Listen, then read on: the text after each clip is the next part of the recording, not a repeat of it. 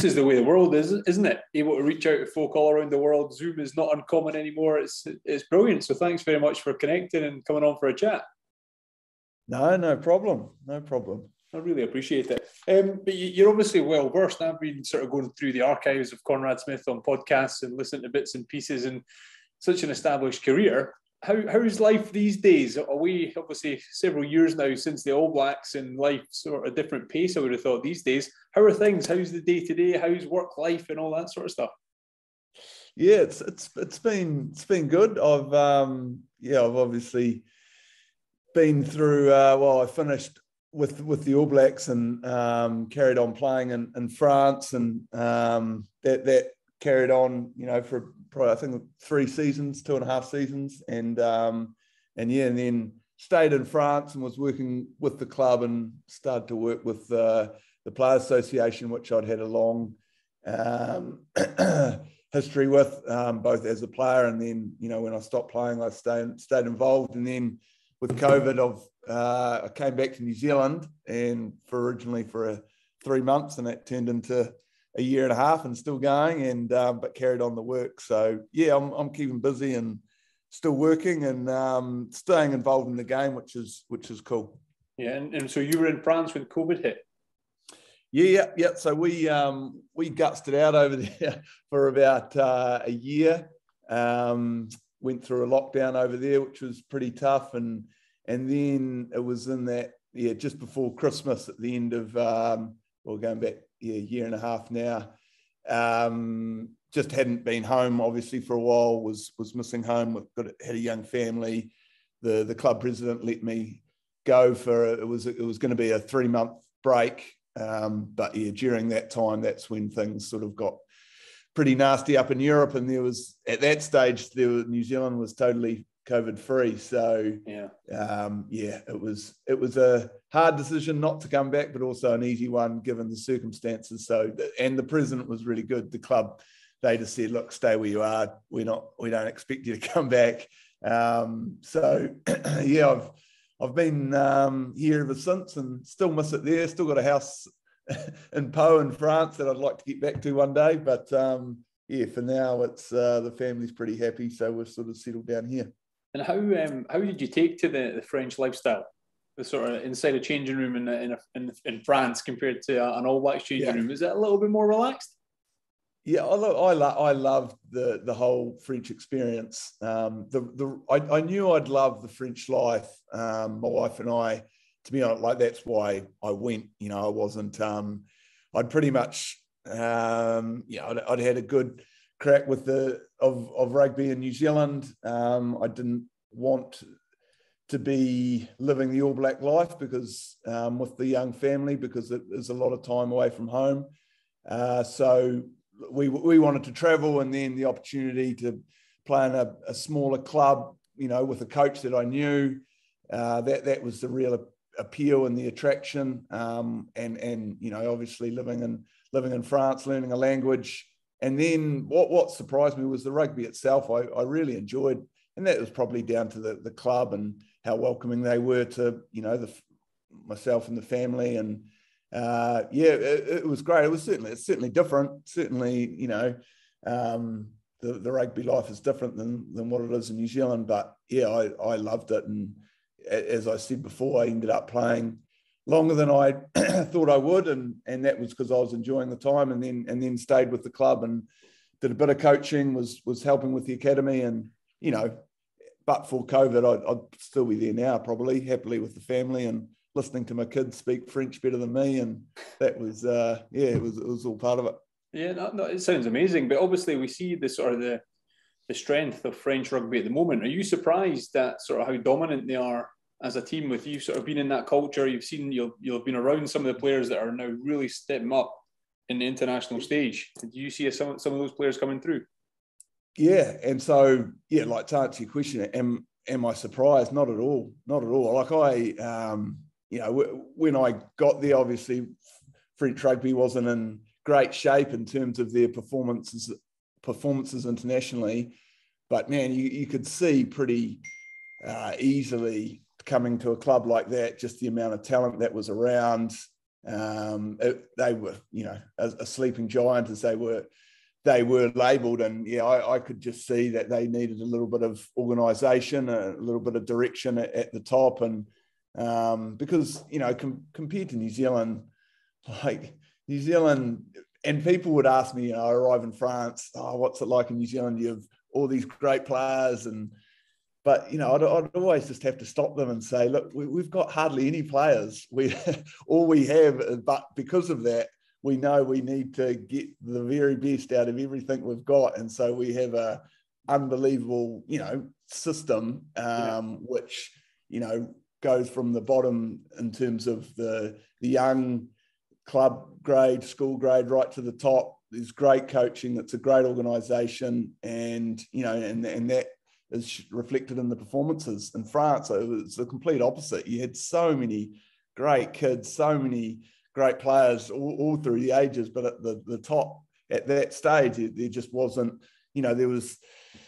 they had too much to pick from, and so they were picking players and dropping players and picking coaches and dropping coaches, and there seemed to be no consistency. And that's all I think they've done over the last few years. And they've got a bit of stability at the top, and they've got consistency around their selections, and the performances are going to follow. So yeah, it's been great to see. Like, I was there long enough. I've got a bit of French about myself. My daughter's French, she was born over there. So, I'll always be an All Black, but I do enjoy seeing the French team playing well. And yeah, I think it's good for world rugby, because they play a good brand of rugby. So I've enjoyed their success.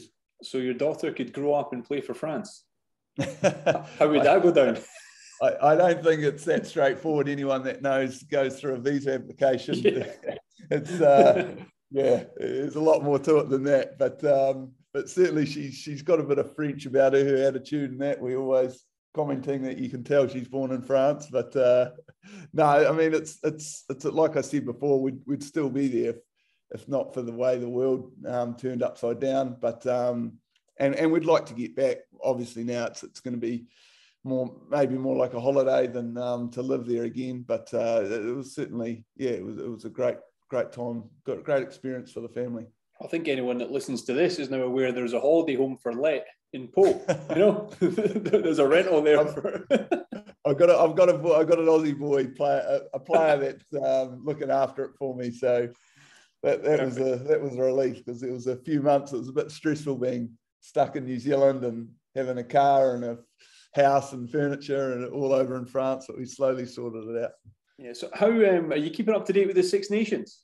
Have you been watching any of those games? Well, so I'm with the international rugby players now. So I've, as part of that role, it's good to keep in touch with rugby all around the world. So I try to watch games, not just down here now that I'm in New Zealand, but games in the Northern Hemisphere. And to be honest, after leaving, once you learn about the clubs and learn about the teams a lot more, I watch a lot more than I ever did when I was, before I had my time in France. So we'll watch, one or two of the Six Nation games every weekend when it's played, and it's a bit of work as well. So I get it. Luckily, we do have a database, or what do you call it, where we can watch the games, without having to watch it televised, which I can fire through a game in about 25 minutes if I'm skipping the breaks, and so I do that way, and I'll still watch the top 14 premiership game as well. It's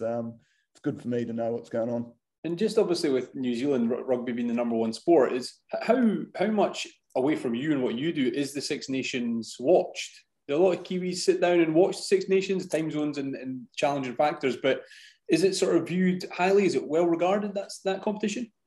Yeah, it's interesting. More and more, I think it is. I certainly, like for me, growing up, it was Six Nations. You knew of the competition, but that was it. You never watched games. I don't even, when me growing up, we're going back 30 years now.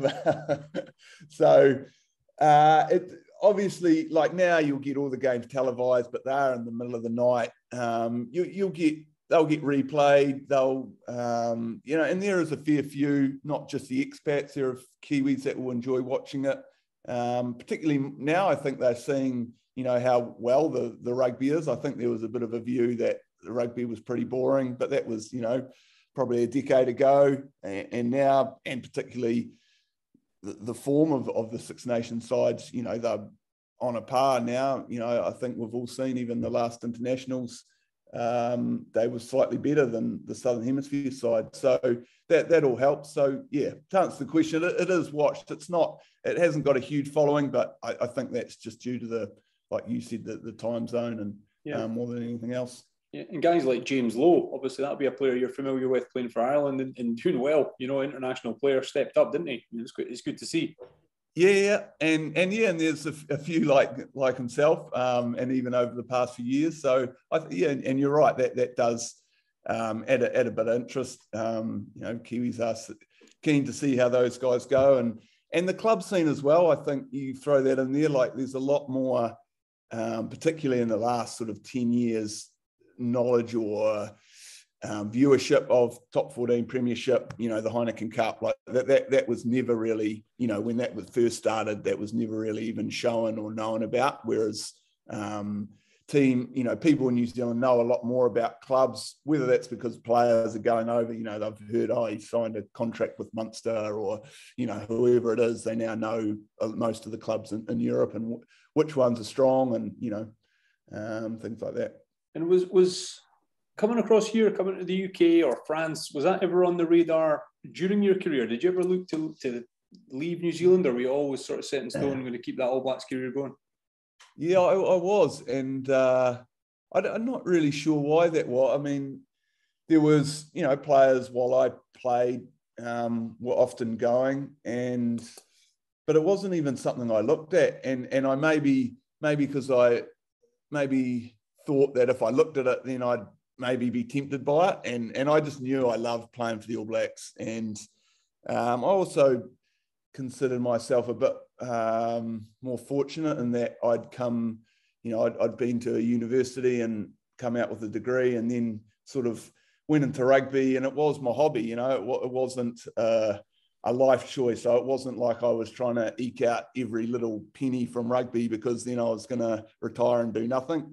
Rugby was a sport and I wanted to play for the All Blacks, so I was going to stay and play for the All Blacks, and then after that I'd do something else. It wasn't rugby or nothing for me. So yeah, that was always my attitude, and it was only right literally in my last year, as I said before, I didn't want to play the All Blacks.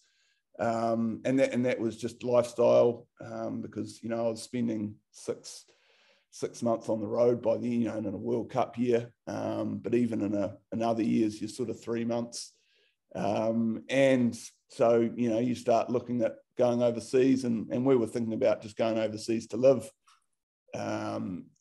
aside from rugby. So yeah, it was just an opportunity with the club that ended up making me make that decision. I enjoy the way you got to the All Blacks. It's maybe not the most conventional. Can I say you got good quick? You had a really quick progression, and didn't do the sort of 19s and the young All Blacks and all that sort of stuff. And then you were there. You were on tour. Yeah, well, I think at the end of 2004, I'd played more All Black tests than Super Rugby games. So I don't think there be many people. So I'd only, but yeah, you're right. I didn't come through any age group sides, but I mean, I was small. I was still a halfback because that was the only position I could play right up until I left high school. And even, my first few years when I sort of shifted to the midfield, I was very lean, to put it that way. And then, yeah, so the development happened very late. Played a first cast game. Even then it was like most sportsmen will tell you, timing's a beautiful thing. And the All Blacks team were away in 2003 with the World Cup, and that sort of gave me an opportunity because the province I was in had the 3 All Black midfielders. So suddenly there was opportunities. That's just when I was playing the club rugby, as in New Zealand, that's the very low level, and got picked into my provincial side. And then, got picked into my Super Rugby out of that, and then the All Blacks out of that when I'd only played one game for the Hurricanes, and that was off the bench. So it must have been it must have been a good game for you. You must have done something that caught the eye or something. But I suppose because either side of that, I had played, so that provincial side, I'd had 2 great years with them. And again, it was timing. It was because I was coming into a really good Wellington team. I looked good because, we were winning. We made the finals both year that I played. And it was on the back of that form that I made the All Blacks, which is pretty uncommon nowadays because, Super Rugby is growing a lot more and there's not a lot of All Blacks that even play for their provincial teams. It's only a franchise and the All Blacks. But that's the way it worked out for me. And it was great because I actually didn't, I've said this before that when I started with the All Blacks, I was obviously nervous, but I didn't feel a whole lot of pressure because it happened so quickly that I just kept enjoying myself, and there were people around me, the coaches just kept saying, just doing what you do, like, don't change a thing. And so I didn't have that feeling, which I see in some players where, especially if you've been trying, like knocking on the door of the All Blacks for a long time or, at that level, sort of borderline All Black, and then you finally make it. And that brings with it a lot of expectation or pressure that you put on yourself. But for me, honestly, it was so fast that I just was like, wow, I'm just going to keep having fun, keep doing this because it seems to be working. And then, it did. And I think it helped me just, enjoy those early games and keep having a good attitude and not putting too much pressure on myself. And one of those players you mentioned that was away on World Cup duty, obviously Tana Umaga. What was it like having him at the Hurricanes and did you spend a lot of time with him, or what was the sort of makeup having a guy like that playing outside centre, playing around where you were looking to play to sort of learn from him and get all the skills? Yeah. Oh, he was huge influence on my career. It was so you're right. So I came into the Wellington side. he was there. He was obviously away with the All Blacks a bit, but then when he came back, and that was the thing, he would normally, when I sort of established myself, he'd play at 12 and I'd play 13. And so it was 2 or 3 years. And the same in the All Blacks, the games that I would play would be normally with Tana at 12 and myself at 13. And just a legend to look up to, but to play alongside. And again, I talk about those early experiences for the All Blacks, like it was always with him. And it was just such a calming influence. And he'd be the one in my ear telling me, just keep doing what you're doing. Don't try and be any different. You're 15 kgs lighter probably than the other players in your position, but it doesn't matter. Do what you do well. That was the thing he always told me, do what you do well. So it was great, having someone like that next year. And then obviously he retired pretty early in my career, but his influence, was certainly a lasting one. As I said at the start, sort of following your career and reading up on yourself before you come on the show, when did you realise that your fitness would have to be on point when you maybe weren't that big a fan of the gym? I think that was very early on. I think, I just knew, and I suppose there was some good coaches around me, like, Wayne Smith, Graham Henry, Steve Hansen. So that was the group that brought me in, obviously, to the All Black environment. And their big thing was like knowing your strengths and just, not just your weaknesses and working on those. And fitness was my obvious strength. It was even, when I was a young kid, I was running and, I was small, but I could run around everywhere. And that's what I sort of had to build my rugby game around. And it was sort of like work rate because I was never going to quite have the explosiveness and power of the other guys in the same position. And as much as that, like you say, it was sort of, I remember joining, rugby, like the Hurricanes for the first time, and you always start a season with testing, strength testing, fitness testing. And I was so embarrassingly bad in the gym that it was almost like, right, because you'd always do your strength testing first, fitness testing. I would just have, I'd be so determined to, because I just thought, why am I even here? These guys are all looking at me thinking, what is this dude doing? And I just had to perform. And so I was always dead last in the strength testing. So I always had to make sure I was first in the fitness testing. And what were you like as a young buck going into these sort of established squads? Were you noisy? Were you loud? Were you a talker, or did you just get your job done? What would you do? Yeah, no, I was very, very quiet. I took a long time. Even you look at the end of your career, and I was captain with Hurricanes and sort of leadership group with the All Blacks for I don't know how long it was by the end, but it was something you wouldn't have picked that when I started. It was, and I suppose it's a personality trait. I don't mind, speaking on things or issues but I have to be really certain. I have to know what I'm talking about and be absolutely confident that what I'm saying is on the money. So, I spent years just listening, making sure I was going to fit in, learning, knowing that if I was going to speak up, like I said before, I knew exactly what I was talking about, and I could back it up with either experience or reasoning that was sound, and almost to a fault. I took a long time before I took any leadership roles, and after 5 or 6 years, and even the club environment, it was coaches pushing me to come on, you can be a leader now, but because like I say, that was just who I was, very, very quiet, and almost overly guarded about overstepping the mark or speaking out of turn. It was just a lot of listening and learning early on. That's interesting. I mean, obviously you did your work on the pitch, and boys and players would follow you in that regard, because you led a lot of the defence, didn't you?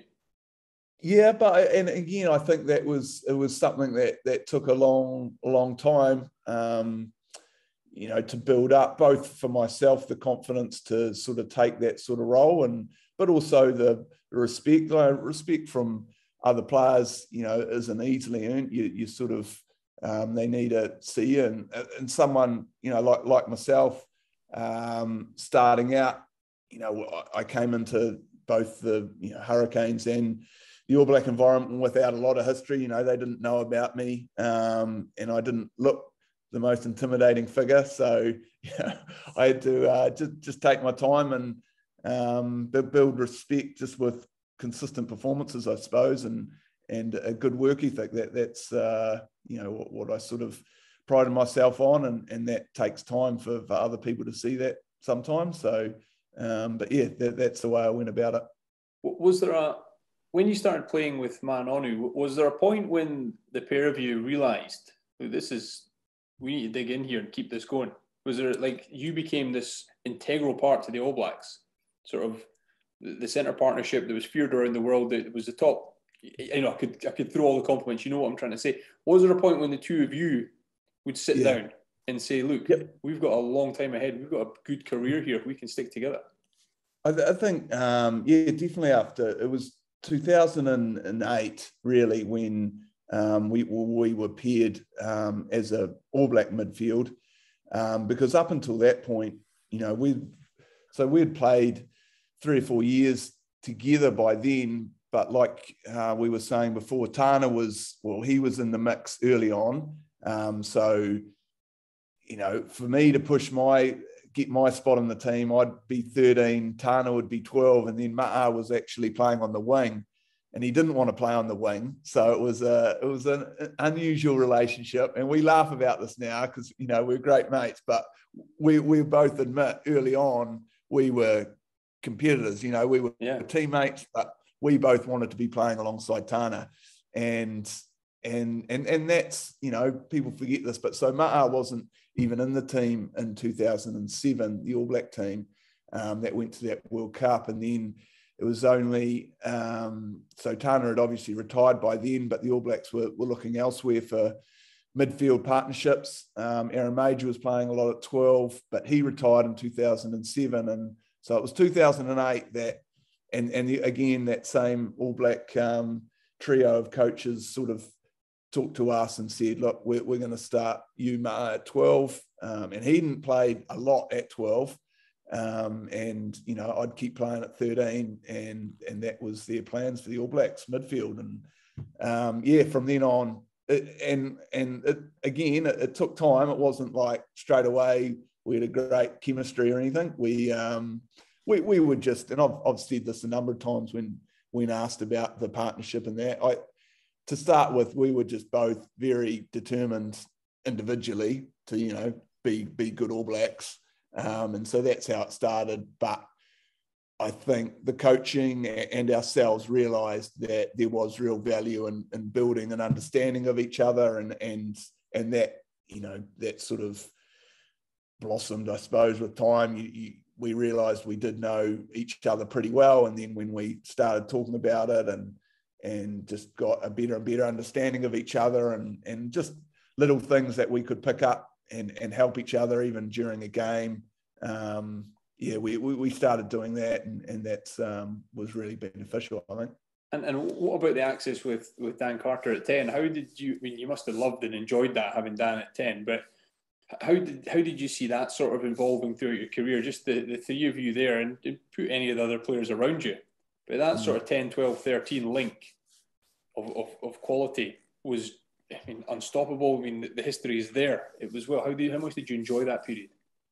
Yeah, like Dan, man, he's a special player, obviously. I think anyone could see that. But and back to that timing thing, like that. So that first tour that I went with the All Blacks was the first time Dan had been given the 10 jersey. So, you know, I got to most of my particularly early part of my All Black career was always with Dan at 10, and like, I just loved playing with him. Like you get asked.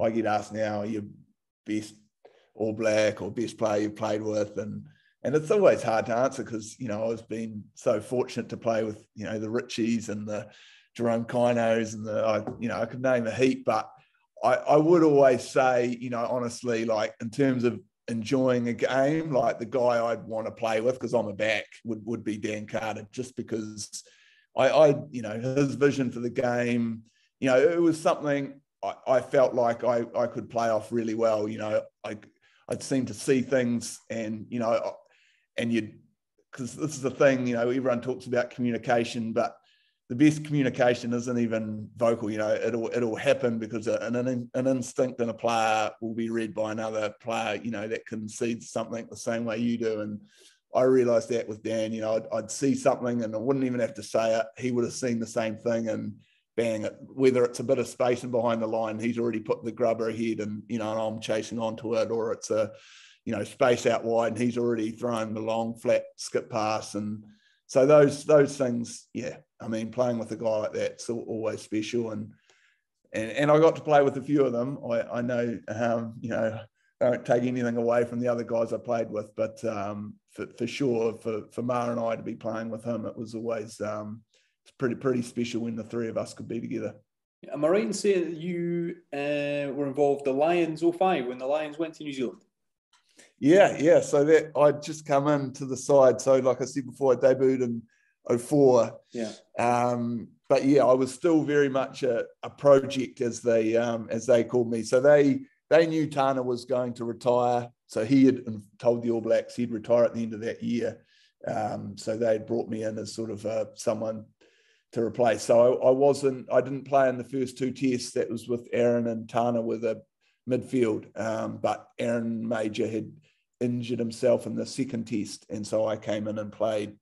Tana was 12 and I came in at 13 to play the third test. So I got my one Lions cap, and that was, but it was special. And I tell you, that whole, I didn't play in those first 2 weeks, but man, the experience of a Lions tour was something else, you know, and it was, I shouldn't probably say this, but as I was a non-player, I got to experience it a lot better. You know, I wasn't going out late at night, but I would go and enjoy the first test in Christchurch. I just remember the thousands of, you know, these English and Scottish and Irish and Welsh fans that would come into town, And it was just such a, in terms of memories, it's actually one of my favourite memories, that Lions tour. And not so much the third test. I mean, it was great to play a game, but even that whole 2 or 3 weeks, it was pretty special. So we're obviously quite familiar when the Lions are on tour. We're following them. We're listening to the news report. What's it like in an All Blacks camp when the Lions are in town? I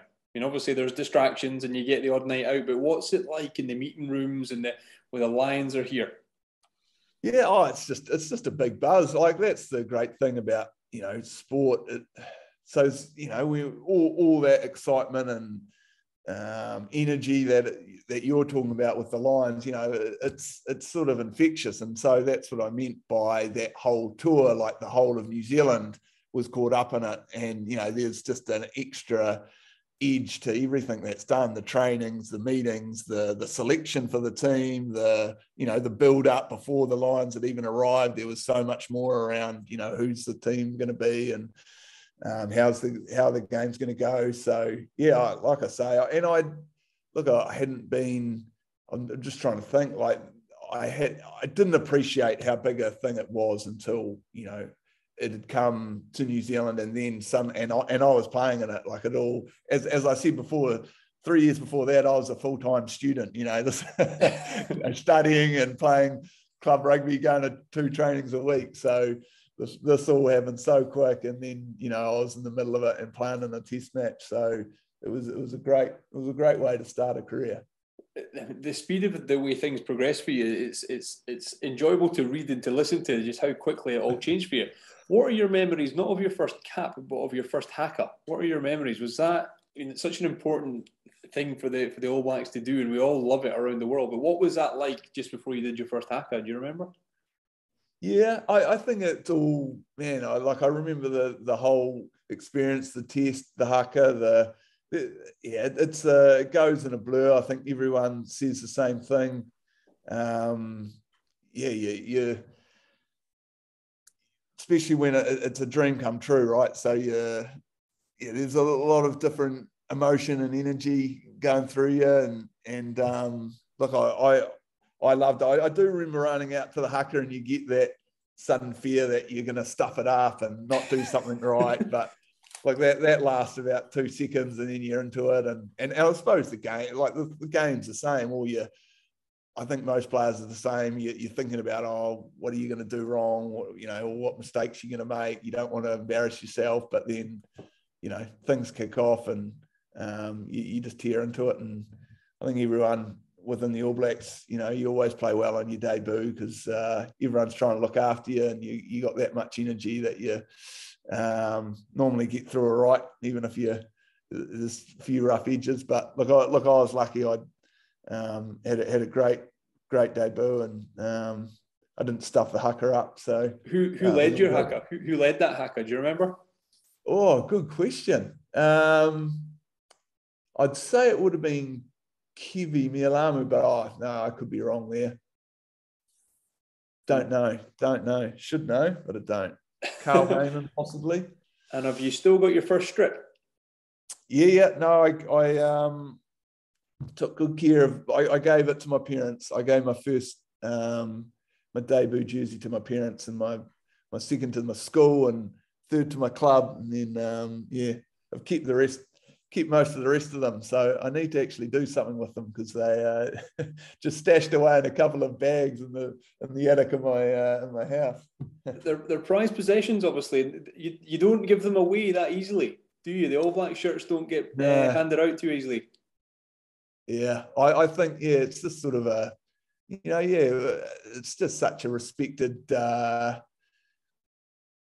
piece, like to get one. It's people work so hard, and they'd get anything to get hold of one. So I think you owe it to all of those people to look after them. And I just always, I have given the odd one away, but it's always to people. It's a gift. It's a handing out. It's a treasure.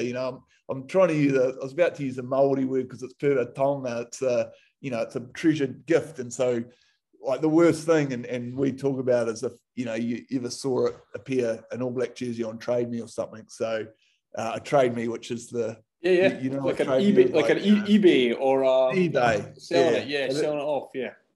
yeah, so whenever you do give it away, it's sort of like on the understanding, like, you know, this is for you, because Respected. Yeah. you've done Yeah. something for me, and you look at it's for you to keep, not to sell or anything like that. So I think most people take the same view. And is there any jerseys you've received from players that you have the utmost respect from? I'm sure you've got tons of opposition players that you've got huge respect, but shirts that actually mean something to you, shirts in your collection. Yeah, for sure, and that's something pretty cool in rugby, to be honest. You know, the swapping of the jersey, and I'd always make sure it was. I'd go into the changing room and you know, have a chat with and normally as you know, guy John de Villiers, I played a lot of tests against, from South Africa, Adam Ashley Cooper from Australia, guys you do have a lot of respect for, and then there's obviously the ones, the Fijian or Portuguese players that, you know, for them it is just, you know, so treasured, and you know, I'm more than happy to trade that. But same thing, you have a chat to them after the game, do it in the changing room. And I also, you know, started swapping, this is towards the end, with other players in the team, which I thought was, I think I started something of a tradition, because I think the guys still do it. But I swapped one with Ma'a, when we played our 50th test together, we swapped jerseys, and I swapped one with Richie and Dan and Kiwi Milamu, you know, guys that I'd played a lot of rugby with, and that was cool, because they're the ones I actually treasure the most. You know, they're the ones I have there that, like, you know, this is a guy to tell my son, you know, because he doesn't know all these guys, but I say, look, these are the jerseys from guys I played a lot of rugby with, and so they're probably as special as any. So please tell me they're on a wall somewhere, not in that black bag. No, they will. They're going on the wall. That's good. Well, that's interesting, because obviously all rugby fans have read Legacy, you know, the All Blacks, and the way that sort of you guys do things off the field, the standards that you set. And if that's a tradition that you sort of started with swapping strips amongst each other and things like that, is there anything else, or when leadership groups sort of change within the All Blacks, do they all sort of add something to the culture, or is it very much the All Blacks way and it's you stick to that, or are other things allowed to come in and influence the way the All Blacks evolve? Yeah, I think a bit of both. Like, I think it is something special about the All Black culture, and there's things that are really special, and you honour them, and part of the tradition, and you know, whether it's we talk about the blackness of the jersey or the silver fern on your chest, you know, those things you have to honour, and they're all part of what makes the All Blacks special. You know, 100 years or more history of this, you know, tiny country that has so much pride and passion about their rugby team, and the results that we've managed to forge over that time. But no doubt, you know, there is also that it's an evolution. It's got to be changing. You know, we don't keep traditions just for the sake of it. And so if there's something we need to alter to reflect the current makeup of the team or the current attitude of players, like you got to keep doing that. You got to keep moving, and we don't always get it right. You know, it's and it's something that's got to be worked at all the time. And the leadership group, it's a big part of their role to, I suppose, honour traditions, but also recognise your current culture and see how you can get the best out of them within the All Black environment. So yeah, that's always going on, and I know it does, even with this current bunch of players and management. And how do you look at the current squad? Obviously, a tough end to the overseas tour last year, but yeah, how do you see the future and things evolving under Ian Foster? Yeah, I'm optimistic. I think it's a really tough time in sport at the moment. Like that, I don't think you can really shy away from that. I'm glad I'm not playing in it. I don't mean that to be taken the wrong way, but I just, I'm still close enough to the game, to see what's going on, but just what the guys, and I'm not just talking about All Blacks here, like all sportsmen in all countries and all sports. It's just a really challenging time, and there's challenges that have never been experienced before. So, and even like the All Blacks, last year, that tour they were, I don't know what it was, 12, 13 weeks away from home. Like I remember we did one 6-week tour. We lost our last two. It was a never again. I remember we got home and as a player group, we said we'll never tour for that long again. And now that, and then we went on a 13-week, and it wasn't, we had to, like the players were all absolutely wanted to do it because otherwise you wouldn't have been able to play any games. So I just, there's a lot of that's going on, the challenge of that tour, the challenge for players at the moment, the uncertainty of, with missing games, was just not playing a lot of rugby, not training as much as they have in the past. That's all tough. But look, as far as the current group, I think they've got the right people there, and it's going to be. I just hope we get a real nice run into this next World Cup, because I think everything's pointing towards it being the most competitive World Cup ever, and it'll be in France, which are amazing hosts. I know from being there in 07. And so, like if it can have a nice clean run up where teams that get some really good competitive fixtures in, and it'll be, the best World Cup yet, I think. And it's just the way that the All Blacks are, is you'll be the team to beat. Regardless of who's playing well, the All Blacks will be the ones that everyone's sort of like, when are we playing the All Blacks? It's the biggest game. Yeah, and that's that's something I know the All Blacks have got used to, and I think we cherish. It's tough. I know, even look back to 07 and another fact. I think there's only once that the All Blacks have lost a game in the World Cup, and the team that's beaten us has always, except once, lost the following week, and that gives you an idea. That the teams, they peak for the All Blacks, right? It's their final. They won their final, and then England, they find it very difficult to win the following week. So, but look, that's something we've learned to cherish rather than fear. It makes for great occasions, and you're right. There even with the form probably over the last 12, 18 months hasn't been what it had been, prior to that. There's still we know any team facing the All Blacks will be expecting wanting to play their absolute best, and that will be the case at the next World Cup, and the team's just gonna have to be prepared for it. That's it. Speaking of great occasions, you played at Murrayfield? Oh yeah, yep, a few times. Yep. Any good memories? Yeah, no. It's funny you say that. And I don't speak of this often, but when I was really young, I'm talking, what was I, 9 or 10, I had a bet with a friend of mine, and it was who would be the first to play at Murrayfield. And it's a childhood bet, like it was. But my mate, he lives down the road now, he still brings it up all the time, because my first game at Murrayfield, he was the first one to message me and said, "You won the bet," and it was just one of those silly bets, but it's always stuck with the both of us. But hearing Flower of Scotland, all those, it's a special place to play, and I'm like I say, I've been watching All Blacks, living rugby since I was a young kid. I'm a typical Kiwi lad. So those sort of places and playing Scotland at Murrayfield, it always meant a heap to me. So every occasion was very special. Good on you. Now, one thing, I won't keep you too much longer, Conrad, but one thing, I think you get asked this a lot.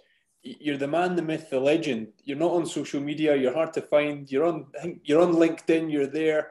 We all saw Richie McCaw as soon as he retired. Boom! He's on social media. He's out there.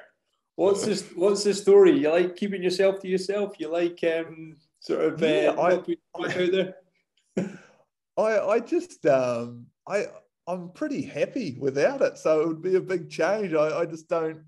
I don't see any value in telling the world what I'm eating or what I think about issues, or seriously, I'm happy just doing it. I've got people that I'll talk to about issues, and I've got work that I enjoy with the Players Association, and I don't really, I've yet to see the huge benefits of this social media. Like I know it's there. I'm not completely ignorant, and I'll watch it and follow it. But my role in it, I don't see myself getting involved anytime soon, because I don't think I'm missing out on anything. So that's a refreshing take, because I'm on it. So many. You're in the minority. It's the way the world is, But if you're happy and everything's fine, hey. Yeah. Well, and it was the thing I used to tell the other players, because obviously there's a lot of harm in it too, right? Like there's a lot, particularly more and more sportsmen are coming out talking about the dangers of it. I just well, don't go into it. And I just was, because it all sort of came about while I was playing. Like it wasn't there when I started. And I just kept looking at everyone. And like you were saying, it was sort of like, oh, you've got to, you just, and that my issue is I didn't mind people that, like, obviously by the end, I could see all my teammates. I had no issue with the ones that were involved in social media. But I said, it's not a rite of passage. You don't have to join it. Like there was people that I saw like that weren't finding the same benefits. And I'd just tell them, look, don't go on it. Like it's not for everyone. You don't, just because you're a sportsman or a rugby player doesn't mean you have to have a social media account and have the most followers. Like it's just, was there any crack with Richie when he did succumb and set up an account? Well, obviously it was him and I that were the ones that were holding strong and not doing it. And then he actually messaged me and gave me a heads up. He said, "I'm just letting you know I'm cracked and I'm doing social media." I said, "Fair enough, mate. Fair enough." But I told him I wouldn't be following, so I'm stuck true to it.